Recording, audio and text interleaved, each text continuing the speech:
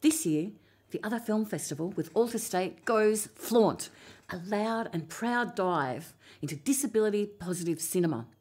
Flaunt is all about films showing deaf and disabled people in our power, taking centre stage.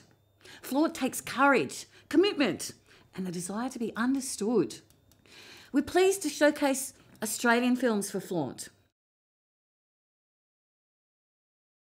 Archiving the Body is an experimental collaboration between Lisa Proud and Tim Crafty Tsuki. When I saw this film, I wanted it for Flaunt immediately. It's unique and edgy and unusual.